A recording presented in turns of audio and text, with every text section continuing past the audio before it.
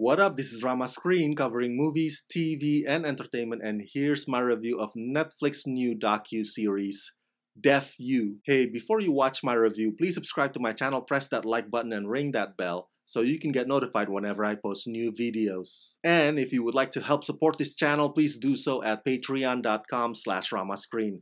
That's patreon.com/ramascreen. Let's rock this. First up, I would like to say thank you to Netflix for granting me the screener to the entire 8 episodes of this new show. Oh man, leave it to Netflix to give us a reality series that feels familiar, but it's also unique all at once. By that I mean, all the characters on this show are dealing with the same dating and relationship dilemmas that most young people today go through as part of that stage in their lives. The difference is everybody here does sign language. And because of that, this has got to be one of the quietest shows ever. This is not one of those shows where you can do something else while kind of listening to it or catching glimpses of it every once in a while. Some shows you can watch while doing your homework or cooking. You got your tablet or iPad set on right there at the edge of the table perhaps, so you can have that sort of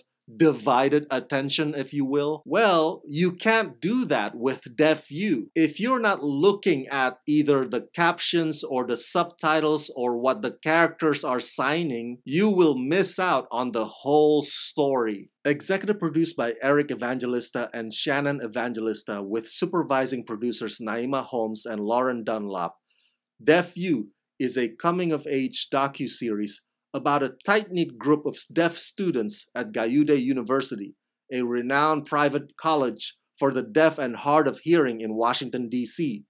As the group of friends navigate the high-lows and hookups of college life together, their stories offer an unprecedented, unfiltered, and often unexpected look inside the deaf community.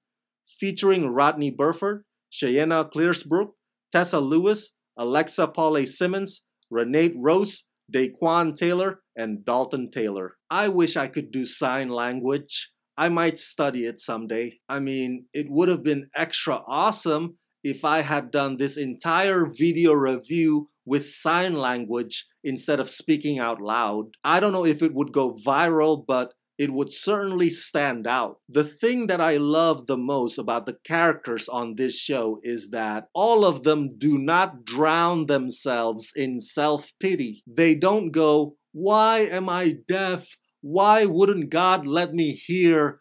Woe is me." No. None of that bullshit. They are all confident and they don't see their deafness as a crutch or a barrier to social life. In fact, they often tease us, the hearing people, in the same way that folks talking in foreign language would tease us in front of our faces because we don't understand what the hell they're saying. But they do have different perception of each other. You've got the elites. That's basically people who come from a long line of non-hearing families. So they can do sign language like speed lightning, bro. And then some of them can hear only from one ear. So they didn't have to sign until later on in their lives. So the drama is not only in the flings or the flirtations, but also in the status. They might come together as one deaf community, but they are just as diverse as anybody else. There's the stuck-up snobby one,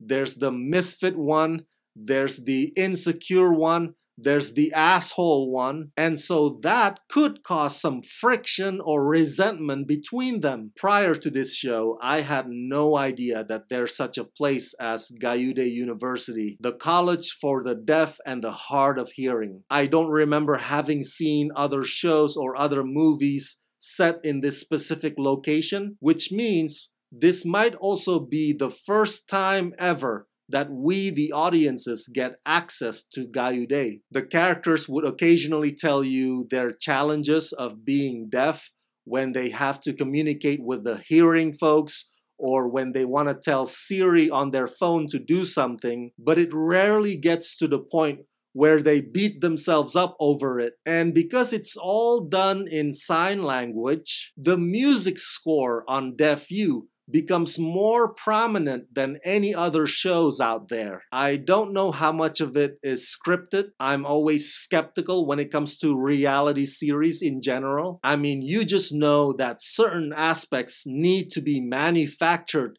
to make the plot interesting. But having said that, I do have my favorites, like the LGBT social activist Renate Rose.